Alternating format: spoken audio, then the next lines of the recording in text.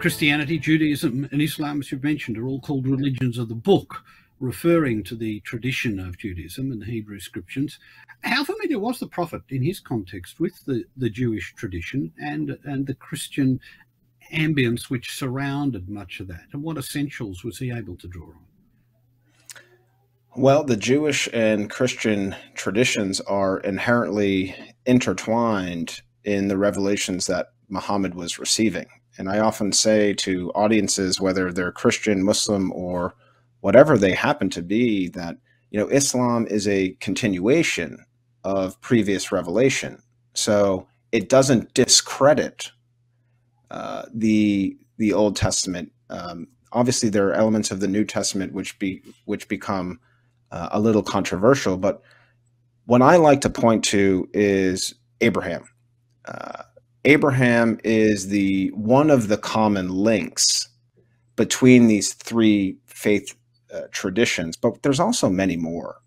There's Adam, there's Noah, there's Enoch.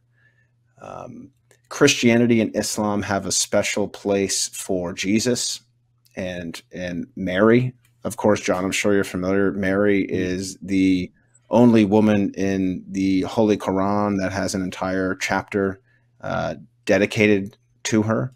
And Jesus is spoken in extremely lofty terms in the Quran. But of course, the Islamic appreciation for the monotheistic tradition, it precedes Christianity, and it goes all the way back. And there's other fundamental principles too, the day of judgment, the idea of doing good deeds, of being merciful, of believing in monotheism, believing in one creator, believing in issues pertaining to heaven and hell, the afterlife. I mean, all of these things they're uniform across the board when we look at Judaism, Christianity, and Islam. There might be slight variations between the two, but why look at the variations? Why not just look at those common core principles that can unite us and then have conversations about, well, why is your position different? Where do you stand on this?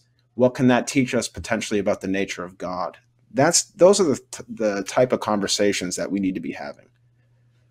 The last part of your book you titled The Golden Rule, and you're picking up on a very interesting phrase that most of us are familiar with, that becomes a hook for a whole series of conversations. I mean, Jesus propounded it in the Sermon on the Mount when he said, "Do unto others as you would have them do unto you." The Prophet Muhammad in his last sermon admonished believers to hurt no one so that no one may hurt you. Confucius in the Analects, never impose on others what you would not choose for yourself. And the great German philosopher Kant refined it to something similar called the categorical imperative. Act only according to that maxim whereby you can at the same time will that it should become a universal law. Or more simply, in children's tales, do as you would be done by. Now, what is it about this common theme? Have the authors simply borrowed from each other, or have they reached similar insights separately? And what might this signify?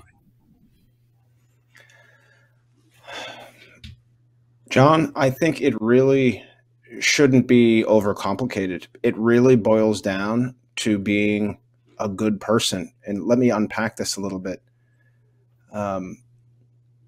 Being someone that is keen to smile, to be hospitable, to reach out a helping hand, to be compassionate, to be merciful, to defend people. These are not unique to any faith tradition or to any religion. These things transcend religion. They transcend faith. It's about the human experience and what God has blessed us with this kind of, it's not just intuition, but the ability to love is so powerful, and we're all capable of doing it. And certainly major religious traditions teach it. At the end of the day, these major religious traditions are trying to contribute to happiness, to peace, to making people feel whole. But I don't think you need religion to do these things either. It's about having a respect for human dignity. It's about that feeling that we get when we know we're being loved, giving that feeling to other people and hoping that it kind of connects and dissipates to other elements of society.